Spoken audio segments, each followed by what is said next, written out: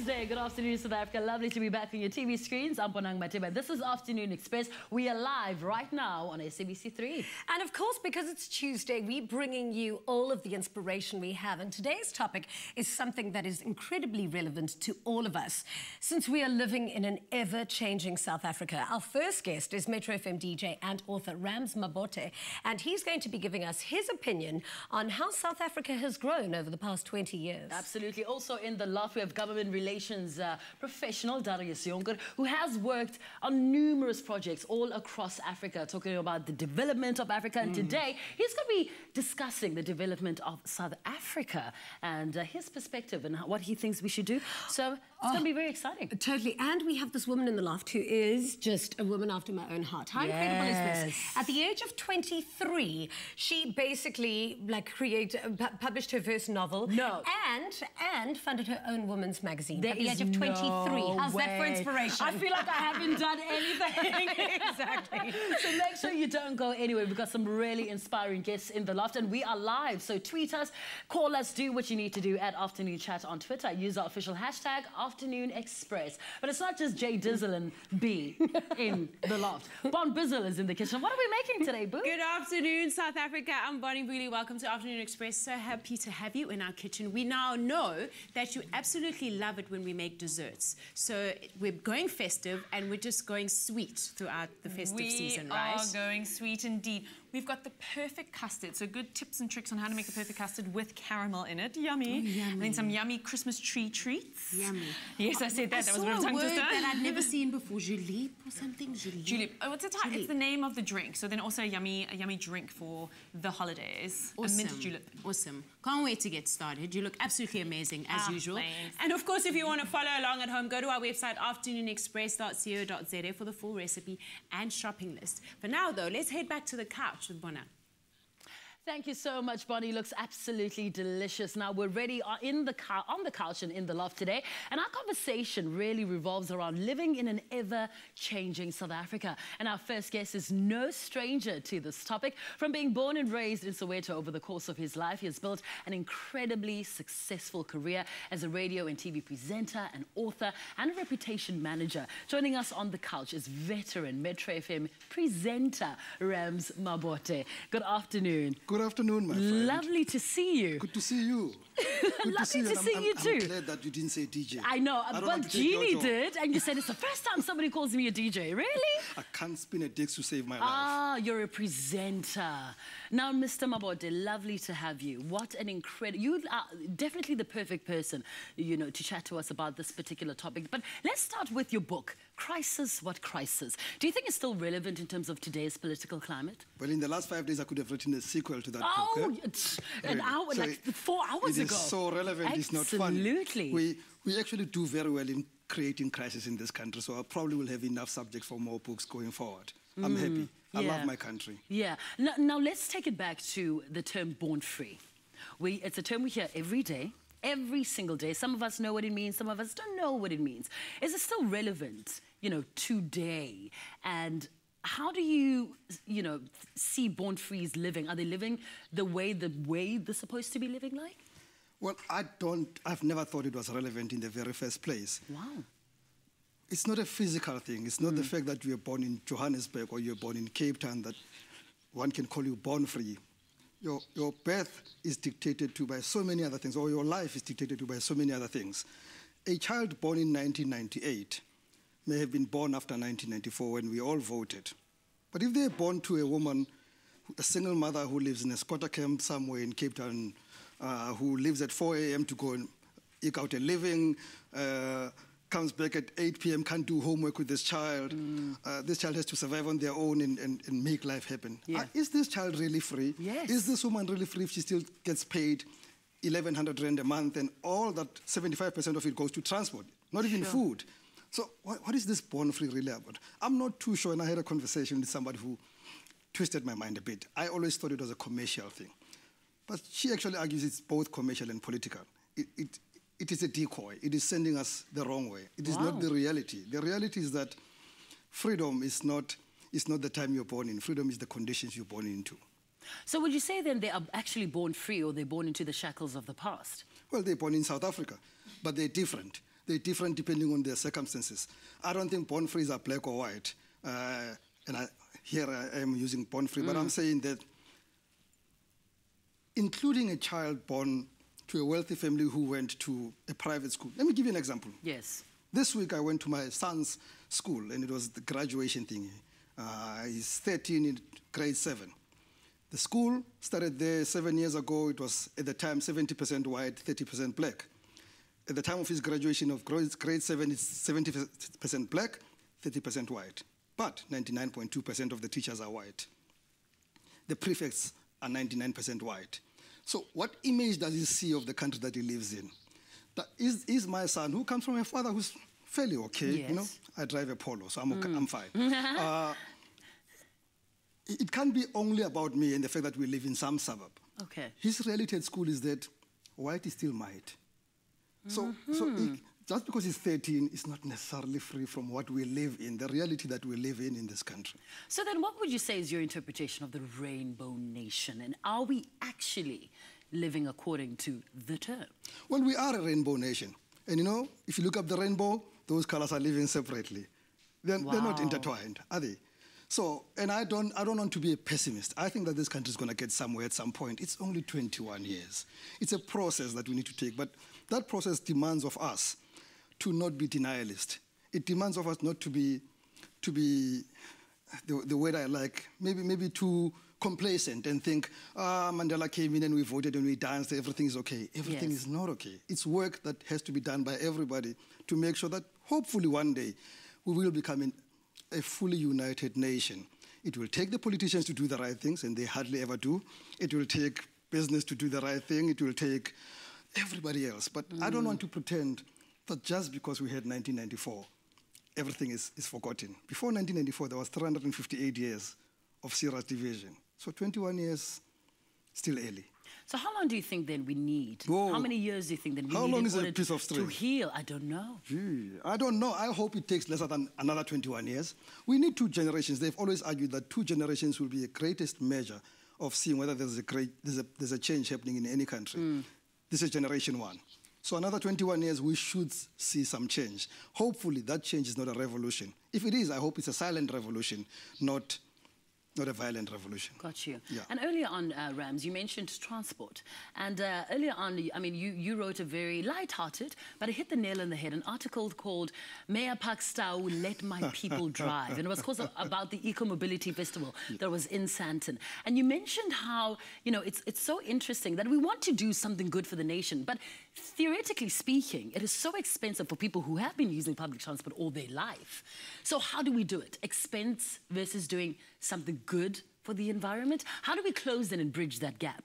Do you understand what I'm saying? You know, one of the reasons I do what I do is because I don't have answers for those things. So I can sit on the other side and be a critic. Okay. Okay. But I think that sometimes we focus too much on what I call middle-class luxuries, and we call them problems. There are bigger problems for other people out there. There are people out there who actually still do not even understand how to take a bus to the next place. And if you're going to ask me whether I should worry about eco-mobility, I really want to argue about why we have e-tolls. Because those e-tolls impact more the poor than they impact me. I will afford the e-tolls. If I take a position not to pay them, it's because it's a political stance. Yes, absolutely. So I think that we should spend more time trying to uplift the poor. Okay. And that's where we should be going. So how we do it, it's a different story. When I get into politics, then we need a 20 completely years. different, you know, show for that. But with that said, would you say then the Eco-Mobility Festival was successful? Yes or no? The pictures said so. The press releases said so. I don't know. I still drove throughout that time. I did too. That's why I'm asking you. All right, Mr. Mabote is still in the loft. I'm going to tackle him for the next couple of minutes. Thank you very much for joining us in the loft. But today we are giving away 2 copies of Ram's book, Crisis. What crisis? All you need to do is SMS the keyword Express and your name and city to 33728. SMSs will cost you R1.50. T's and C's apply. And of course, all of that is available on our website, afternoonexpress.co.za. After the break, we do continue the conversation around South Africa and how far we've come with futurist Darius Jonker. In the kitchen, Bonnie is making us a refreshing mint and cappuccino ice julep. So make sure you don't move. More after the break. Give kids the gift of hearing this Christmas. Are you with us?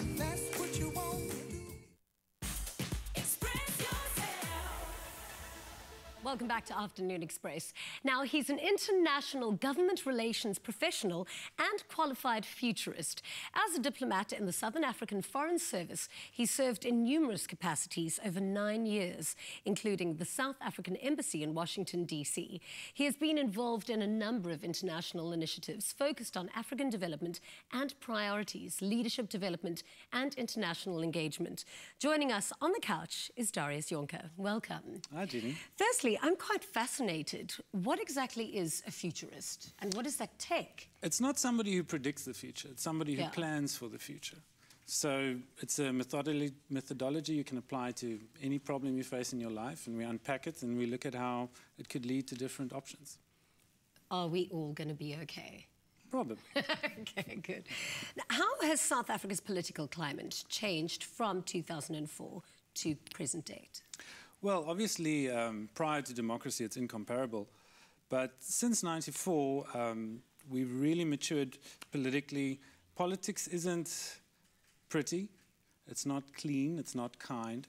So sometimes people focus on the ugliness of it, on the messiness of it, but that's part and parcel of it. Wherever you go in the world, that's what politics will look like. If you look at how we've handled the major crises we've encountered over the last 21 years, we've done very well. If you look at the change from President Mbeki to President Motlanthe, that went very well. It could have gone much worse. If you look at the recent cabinet reshuffle and everything that happened thereafter, it's also something we handled very well. And it's a testament to our democracy that we are maturing. We're getting there, bit by bit. It will probably take 2 generations, like Ram said, but we're doing well. So, working in Washington for as long as you did in the diplomatic field, how would you say is the international opinion, I suppose, on South Africa and how we've handled things from, you know, our rainbow nation and transition from '94 to present date?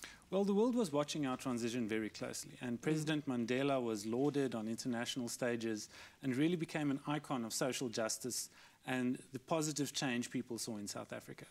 Thereafter, South Africa has very much found its role as a medium power, a medium income country. In some places, we're too boring even to be discussed that often, which is a good thing. Yeah. At the moment, there are interesting times, which does bring the world's attention back to us. But if you look at our basic indicators in terms of how our economy is doing, we're stable, we're going to continue being stable. If you look at our social development indicators, there's a lot that can still be done politically and economically, and that's what transformation's about. And we'll talk about transformation today and where transformation needs to lead our country. Exactly. You know, as Rams was saying, if you have a look at 1994, we danced, we celebrated, we rejoiced, but have we lived up to our constitution within and our democratic transformational goals within this time? It's important to keep in mind that our constitution was a compromise. It was the best that could be achieved under those circumstances. It's time now to revisit the Constitution, not to redraft it, not necessarily to make changes to it, but to think about what it means for today's generation and what it means going forward. The Constitution's Bill of Rights is a widely acknowledged testament to what a country really can be when it's at its best, and also how the attainment of so many social rights are seen as being there to be progressively attained. Okay. And the question being asked now is at what pace must that progress take place? Exactly. Well, look, when all the transformations happened, I think, and sometimes speaking about politics, it's an elephant in the room, but white people had to handle BEE and all of that. Where are white people today? What challenges are they facing? I think white people are doing very well. If you look at the statistics from our last census, you'll see that white people are enjoying the highest income levels, the highest education levels, the lowest relative poverty levels, access to the best services often privatized. So I don't think materially white people have anything to complain about. Yeah.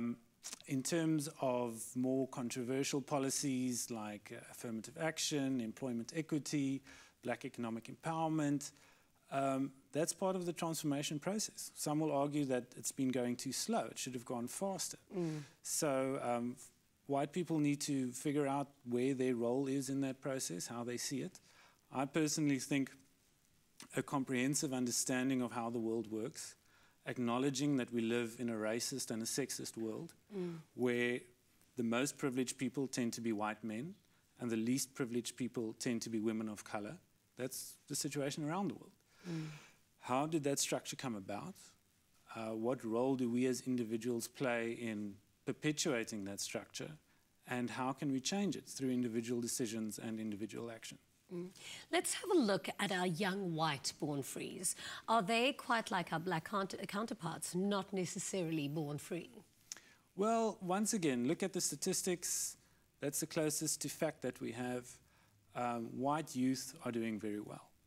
And if you look at the opportunity they have just by being born white, it's immense. It's incomparable to the disadvantage that so many people who are born into poverty have. And most of those people are black.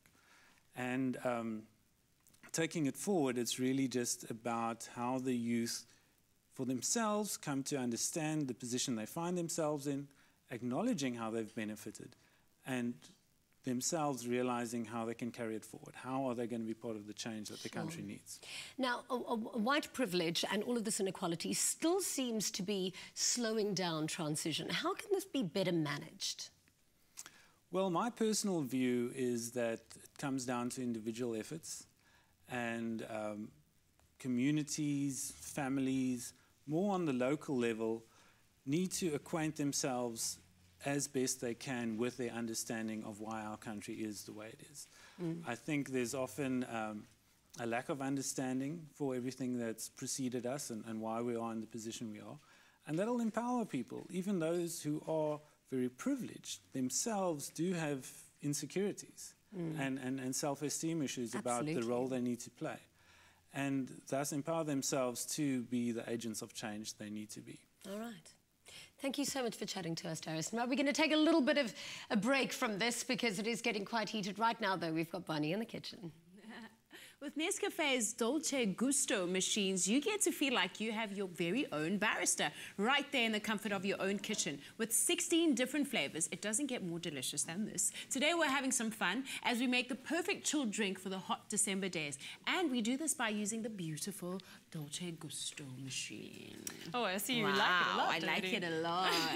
It looks so chic. It does, doesn't it? So techno chic. There's something quite stylish and sophisticated about a well-made cocktail, especially in the holidays. Yes. So with this fabulous machine, it's going to make both of us look like queens at the bar. Yeah. So we're just going to take this out. And first part, we're going to start with our grey. With the pod. With the pod, that goes in there. Okay. And then just pop that down and push that.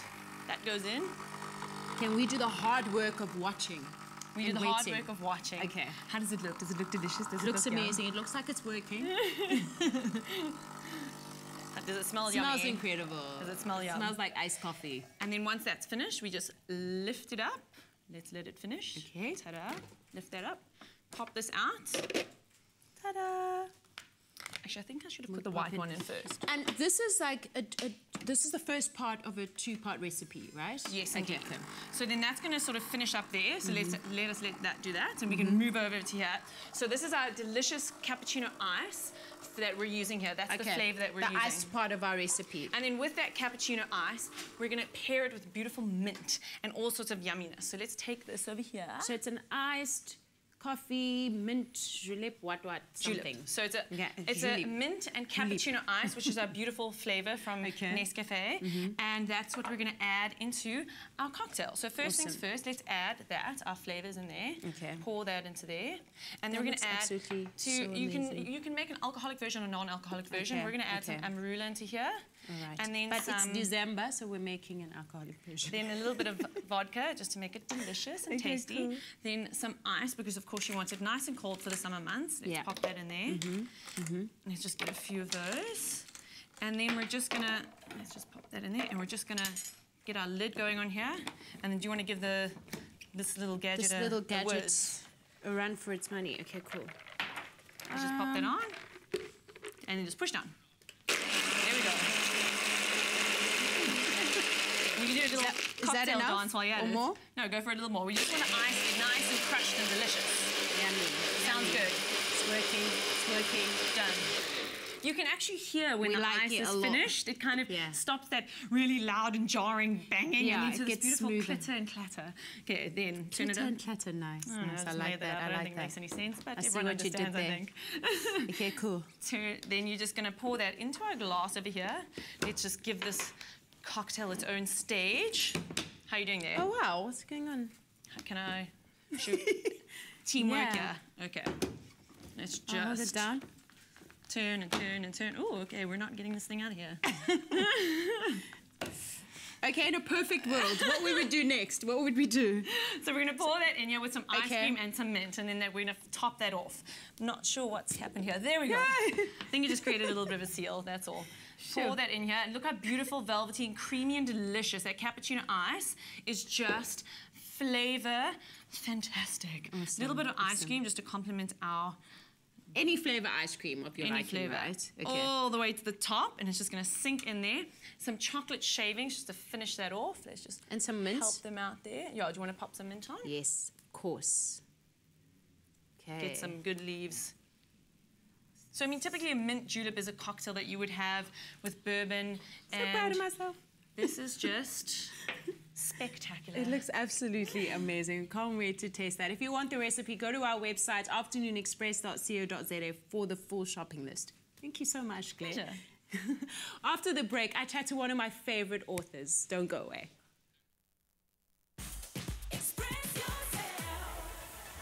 Five Roses blends only the top 2 leaves of the finest Ceylon teas.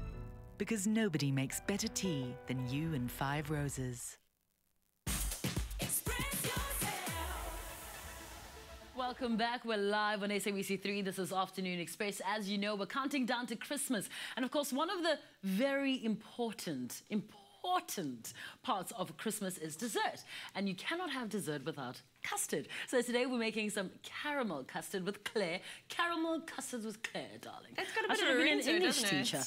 What are we doing? What do we need? Let's get it going. I'm so glad you feel the same way about me and custard and Christmas. I think it's just, you just gotta. It's like, it's the trifle, or it's the jelly, or it's the custard. You need custard, or else it's not Christmas. I think everyone's a bit scared of making custard. And yes, the store-bought stuff is delicious. Woolworths has amazing, amazing store-bought custard. But it's kind of nice to make your own, especially if you're gonna buy a dessert. Why not make your custard? Got you. I think it's a great way to kind of offset, you know, homemade versus store-bought. All right, so 3 eggs. We're going to do 4 eggs. All right. And here, and if you want to help me, you can just whisk up the sugar into that.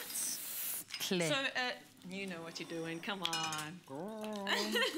Okay, what am I doing, actually? So we're just going to sprinkle that in there. You don't want to tip. You don't want to add your sugar to your eggs too soon. Because the sugar actually cooks the egg slightly, well, the yolk slightly. Really? So do it at the last minute, which is pretty much now.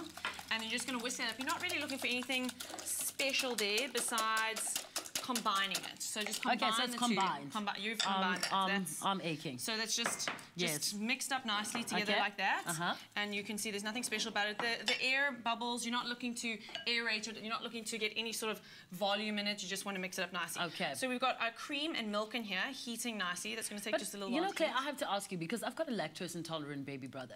So, I mean, he loves custard, we love custard. So is there an alternative in terms of not using full cream milk and cream? So I'm going to admit that I've never made a lactose-free version of it, but Woolworths does have a lactose-free milk. Yes, they do. So you can use that. I think you could use that. Okay, perfect. I don't know how it's going to turn out. I'm actually going to try it. I'm interested. I'd love to see, actually, because I mean, there are lots of maybe lactose-intolerant viewers who want to know an alternative because they don't want to miss out on custard. Custard is a big deal. All right, so custard's amazing. So once this is heated up just a little bit more, we're not going to wait for it to get there. You want to temper your eggs. That's another important thing when it comes to making your custard. Temp your eggs. Temper. So you don't just pour all your eggs into your hot milk. You take a little bit of your hot milk, and you're going to do a bit of whisking again for me, please. Okay, here we go. So then slowly pour some of your hot milk over that. So what it's doing, it's slowly bringing the eggs up to the temperature of your milk and cream. But so how do you not then end up with, like, well, that's exactly it. Slowly, scrambled eggs. Little bit at a time. Little bit at a time. Got you. That's what you're doing. You just slowly bring those eggs up to the right temperature and not over the point and turning them into scrambled eggs. Custard is actually tricky to make. No, just follow the steps. I think follow the steps perfectly, and you're good to go. So I think the thing with most desserts and recipes is my ultimate tip is always follow the recipe. And then you put it back in the pot. Back into the pot, back into the heat. And another important tip is temperature here. So you don't want it to be too high and you don't want it to be too low. Too high, you're going to scramble your eggs. Too low, you're actually just not even going to cook your custard. It's not going to thicken. So what you're going to do is slowly look at. I like to change over from a whisk to either a wooden spoon or a spatula where you can actually scrape the bottom, because it does tend to stick at the bottom. So you're scraping, getting all the way around the pot and really getting into all those areas. Keep an eye on it, keep stirring it, and then it's going to slowly start to thicken. A good tip, if you've got a wooden spoon, is to test the back of the spoon. It's not ready now, but what it would do is make a nice clear line in the back, and your custard's ready to go. So keep an eye on it, and then once that's ready, we're going to strain it out just to get rid of any egg bits that haven't really cooked up or Is there vanilla whatnot. pod in there? And then we've got vanilla pod that we've added into that. I see. And then the best part is just some caramel. I mean, we're just gonna scoop that in there, and if you want to just give that a mix, you can either marble it in, or you can actually just mix it all the way in. I am going to just finish this entire bowl. Give it a good mix, and then you just serve it over, pour it over some maybe Christmas pudding or a little mince tart or something like that. Have you ever made a trifle, girl, like we do in the hood? What is trifle in the hood? Girl. It's got some like biscuits, and then it's got custard, and then it's got jelly, and then it's got strawberries, and then cream. It's the whole shebang. We need to make it. You are going. I'll make it. I'll help you. I'll teach you. I'll make the lactose-free custard. You make the trifle. Deal. Because there is no Christmas without trifle. This looks so delish. All right. So I'm going to take just a little bit of that, and we just pour that over there, and that is magnificent. And then if you want to, you can just like use the spoon and go right in. Yeah, okay. That's what her and I are going to do. But you know, obviously, the recipe is on our website, afternoonexpress.co.za. This looks incredible. Claire and I are going to dig in. In the meantime, Bonnie is standing by with our next guest on the couch. Now, she was born in Zimbabwe and raised in South Africa, and at the age of 24, she has already founded her own magazine called Vanguard Magazine and recently published her first novel called Sweet Medicine. She has a passion for addressing the social issues specific to young black women in South Africa, and she's a member of the World Economic Forum's Global Shapers community. Joining us on the couch is Panashe Chigumadzi. Welcome. Hi, Bonnie. This is so funny to be with you because people always say we look alike. People say... we do look alike. We look alike, we look alike. So this is really funny to almost see my twin on the couch. So, hi. So lovely to have you here. Thank you for having me. So I'm savoring your book, so much so that I only read like 2 pages a day because I don't want it to end. Well, it's a really short book. It's not that long. Yeah, so congratulations on it, you. though. It's absolutely superb. Yeah. Well, coming from you as an author yourself, so I mean that's always exciting to have another author reading your work. Thank you so much. What is the main narrative of the book? I think very briefly, it's about a young woman who's seeking economic and romantic security at the height of Zimbabwe's economic woes in 2008 through what we might call otherworldly means. And for me, otherworldly means is, Christian beliefs and traditional belief systems. And it's really just sort of the kind of compromises that someone makes as someone who was brought up in a very traditional household where you have your traditional Christian beliefs, and you have the ideas many Zimbabwean people have about, how it works, if you do this, if you go to school, this is the kind of life that you'll have. But then the economy sort of, turns around, and the life that she expected for herself isn't what she's going to get. So she has to make some decisions and compromise about, who she thought she was and what she is willing to do. Yeah. You launched to a full house in Cape Town, one that I was really honored to attend. Yeah. And something very poignant happened that I can't get out of my mind. When you opened the floor to the audience to ask questions, it was a guy who stood up to want to ask a question, and then you said, politely, please, can it be a woman who asks the question first? Yeah. I was just so taken aback by your very robust affirmation of your beliefs around women, around patriarchy, around feminism. Please take me through that. Well, I mean, I very much believe in, being a womanist, which is really about, black feminism, a feminism that speaks to the various, sort of social identities that we have. I mean, even looking at the book, it's published by a black woman, your publisher. Yes, She's amazing. We love her. She's amazing. I mean, the woman who's on the cover is a young black woman who's in Cape Town. She's an amazing designer. The graphic designer was a black woman. All of that is very important for me because it's not, it's not good enough to simply say we've got someone who made it through the door, but we aren't sort of bringing people along with us. And I think that's really important. And you start realizing that if I'm not free, or if Bonnie's not free, you know, for example, or domestic worker is not free, then I'm not free, even as a middle-class black woman. Or, for example, queer black woman is not free, even as a heterosexual black woman, I'm not free. It's to understand that the oppressions are interlinked. So it's important. It's very hard. Particularly for example, in a publishing world that's, you know, very white-dominated, as much of South Africa is. It's important to sort of try and live your politics, and I think as many of us who are black feminists know, it's very difficult, and there are costs that come with it. Yes, and you are so open about your pro-black womanness, and you do it in a way that is so simple, and because many people don't speak out anymore because they're so afraid to be labeled as angry. Well, I get that all the time.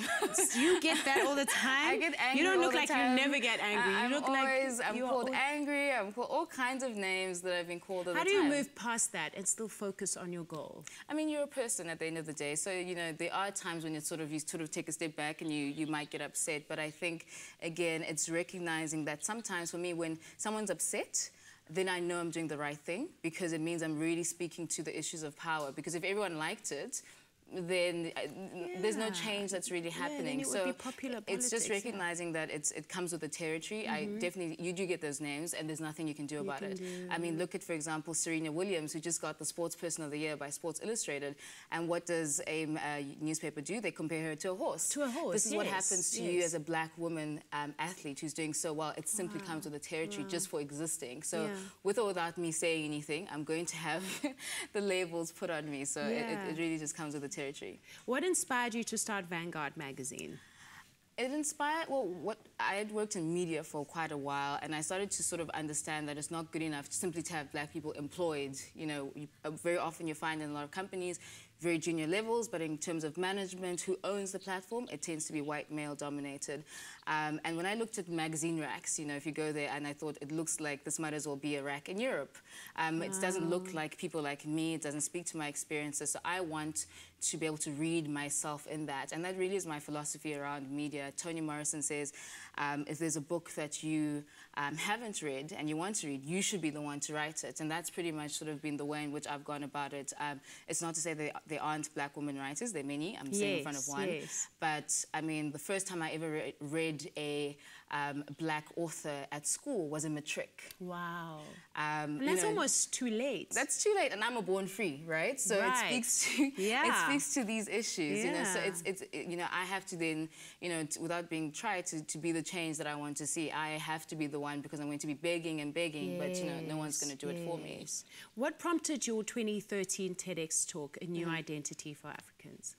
Well, funny enough, it was actually called Deprogramming the Colonized Mind for Africans. But it was changed, so we'll talk about that another time. Okay, because it's lighter, it's safer, it's lighter, right? It's safer, exactly. So these are the ways in which... I mean, really, that was just about how I felt that the media images that we see around us don't really reinforce a positive image of black people. And that's where a lot of the ways in which we learn racism from as well. So what do I see on TV every single day? It's, you know, who's the criminal, you know, on the TV show, who's poor, who's rich, and all of those kind of things really don't reinforce a positive image of black people and self-esteem, and, you know, going to a black consciousness. And at the time, I argued that we don't need another I write what I like, we need better programming. I wouldn't really say that anymore, but, you know, the idea is that we need to have, in the everyday program, not everyone is going to pick up an academic text, you know, read Long Walk to Freedom, you know, but every day I'm watching TV, and that's where I'm going to see the positive images around myself. Right. Wow. Okay, we're going to chat a little bit later. We have to take a break now. But you're such a force, a beautiful one at that. Thank you. Thank you so much for joining us.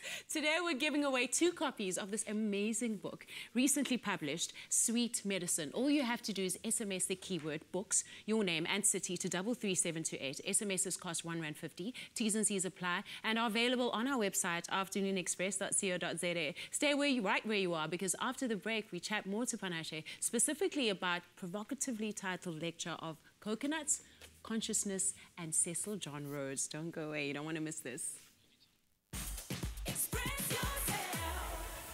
Give kids the gift of hearing this Christmas. Are you with us?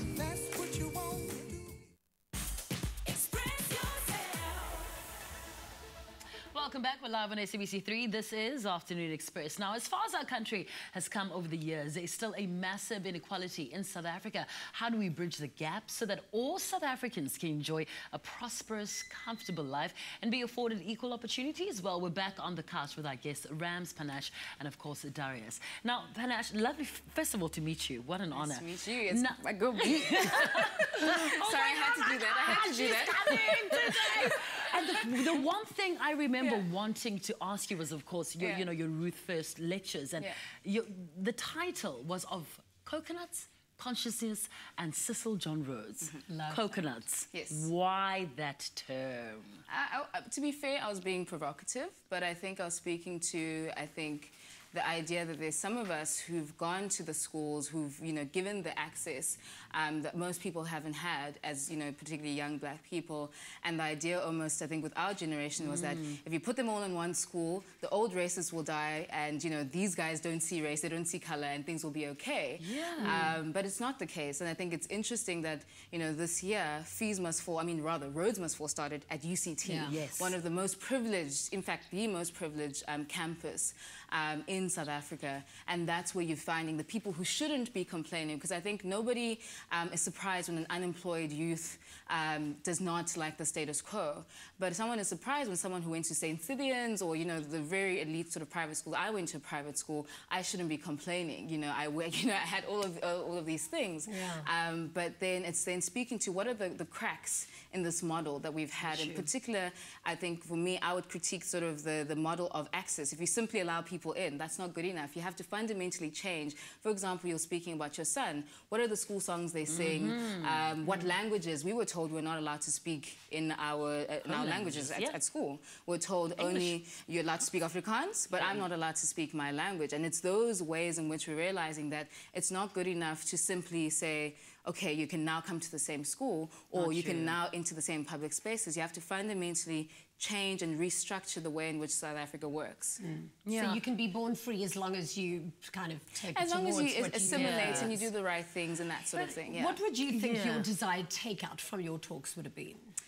I think the main thing, and I think there were very many different takeouts, and again, it's the issue of, you know, how uncomfortable do you make people feel? For me, what I would have liked is for people to then realize and think twice about how are we working on this negotiated settlement. Again, it's simply good enough to say people have access. You know, whether it's things like BEE and that sort of thing, you can't simply say, oh, people now have ownership. How does the company function? You know, how does it treat, you know, the lowest employed or the lowest paid worker and that sort of thing? How do we make sure that a marikana doesn't happen? All of these things are very much interconnected, and it's not just about the university space, it's about the entire way in which South Africa functions. Absolutely. Talking about the university space, Darius, I want to ask you, and let's take it back to Born Frees, you know, what do you think would be the ideal life for, you know, to be called like a born free, a true born free? I mean, we saw students and fees must fall, and, you know, people can still say, but we're not born free. But black and white alike, actually. Yeah, actually, for everybody. For me, it's about embracing transformation and really for every individual to do what they can to move our country away from a Eurocentric dominated society to a new society, to an Afrocentric society where there is space for everybody. Yeah, but I want to ask about the elephant in the room, of course, white privilege that we've heard, and I want to, you know, throw it to you, Rams, quickly. How do we leverage it so that, you know, South Africa's equal, we all have equal opportunities? But especially a younger generation, because a younger generation white person isn't sitting there thinking, I'm privileged. That doesn't, like... And it's wrong that they don't think that. You'd be very surprised. It would be sad that they don't think that way because they are privileged. But how do we leverage it then, Rams? Where do we start even? Well, I think before we leverage, we should stop. You know, I think white people should stop this guilt consciousness that they carry. You know, wanting to be made more comfortable about things that are not comfortable. We should accept that things are not okay in this country. And I think elderly white people have a responsibility to tell their children the truth and say, you as children can do things differently from how we did them. Anger is not going to help anybody anyway.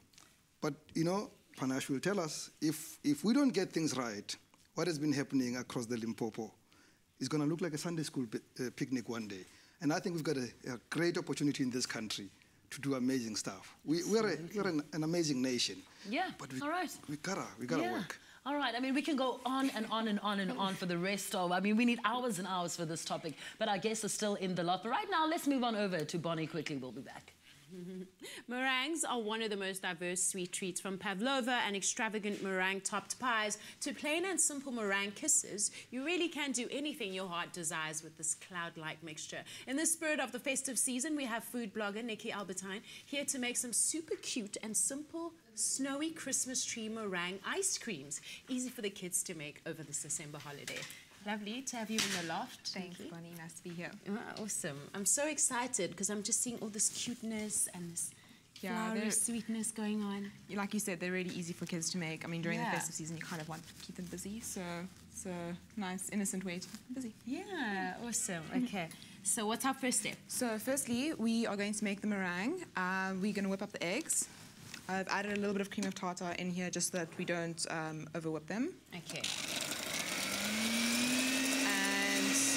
Basically, once they become nice and frothy, we're going to start adding the salati pasta.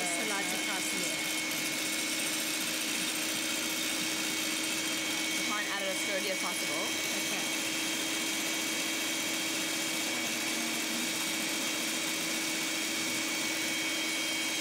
You just want to get your meringue mixture to a nice stiff heat. Yeah. You'll see just now what I mean. Okay. You're going to get it to a pipable consistency. We can put it in the piping bag and then make our shapes. Right. Get all of that in there.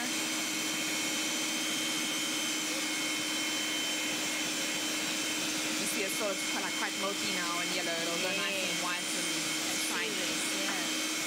This type of, you get 3 types of meringues. This is the French meringue, which is the least stable meringue because your egg doesn't get cooked in the process. Then you have Italian meringue where you use the sugar syrup to make like a very stable, firm meringue.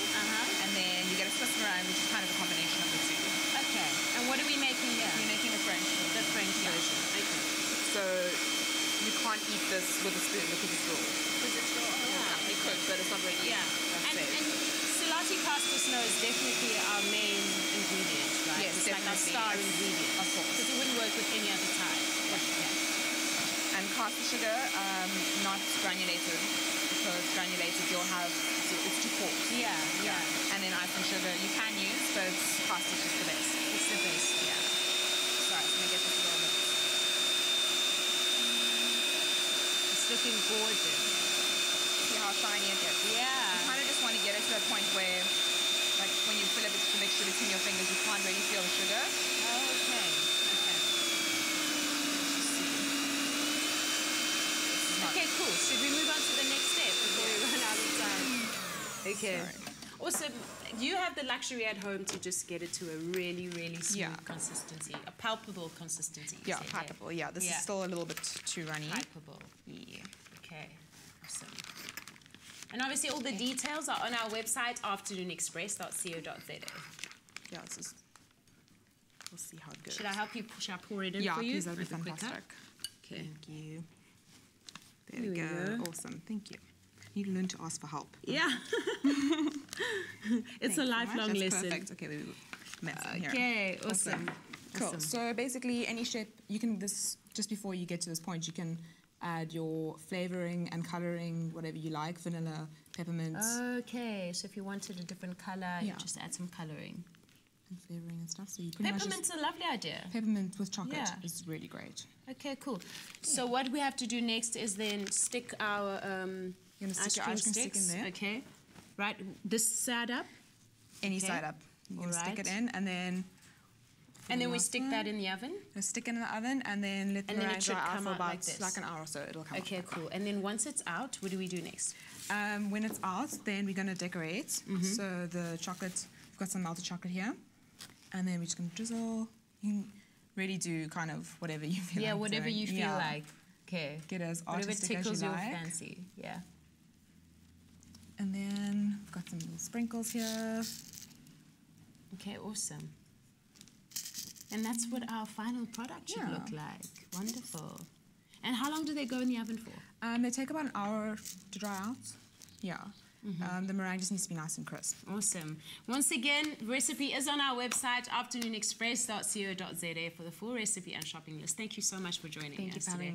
Stay with us. We'll be right back.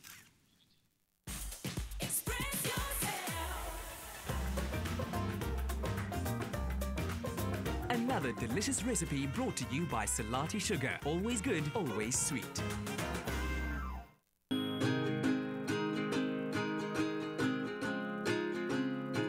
Show them how much you love them with Bob Martin. Welcome back to Afternoon Express, live on SABC3. Now, if you're still shopping for Christmas presents, then listen up. With so many flavors on offer and so many great options to prepare, both hot and cold, it'll make the perfect gift this festive season for your loved ones or even yourself. Well, you're in luck, because during this holiday season, you'll get 500 Rand off when you buy a machine in store. Also, head over to our Afternoon Express Facebook page for a massive competition. We know the struggle. It's hard to stomach coffee from a friend who just can't crack it. So tell us who and how bad their coffee is, and you could both win a Nescafe Dolce Gusto machine. You win, they win, friendship wins. Don't forget to hit us up using the hashtag Life is Too Short for Bad Coffee. Okay, I'm going to go impress my guests with my meringue. Thank you very, very much, Bonnie. That looks absolutely incredible. But our guests are here. Unfortunately, we have to wrap up the show quickly. So I'm going to give Panashe one last question. Yeah. How do we create the safe spaces in order for us to have, you know, great conversation, move this country forward, move this continent forward? What do we do? Quickly, we only have 10 seconds. Ask those who are the most marginalized. So if it's a trans woman, she needs to direct the space. If it's about women, women need to direct the space. You can't have men doing it on behalf of women. I agree. Yeah. So poignant. Amazing. She's incredible. You are incredible. Well, Panashe, thank you very, very much, Darius. What an honor, Mr. Mabote. You're on Metro FM this evening, correct? Yes, yes. What yes, time? Yes. 7:30 to 9 p.m. 7:30 on Metro FM. Make sure you join Mabote. Thank you very much to you for watching. And it's been absolutely incredible. We are trending on Twitter, second in the country. But thank you very much for watching. Back again tomorrow, 4 p.m. right here on SABC3. We're going to tuck in, right? Tuck in, tuck in, tuck in, tuck in. I made you some Christmas tree meringue. Thank you very much from all of us here. Good evening and happy eating. Happy eating. Cheers. But the bread must come before the egg. Coming up tomorrow on Afternoon Express. In celebration of Reconciliation Day, we're joined by struggle icon and renowned pianist Abdullah Ibrahim, who shares his story and treats us to a very special live performance. Another feel-good production. Hi YouTubers, thank you so much for watching the show. Be sure to not miss another episode by clicking subscribe right over there. And we'll see you every day. Afternoon Express. Enjoy.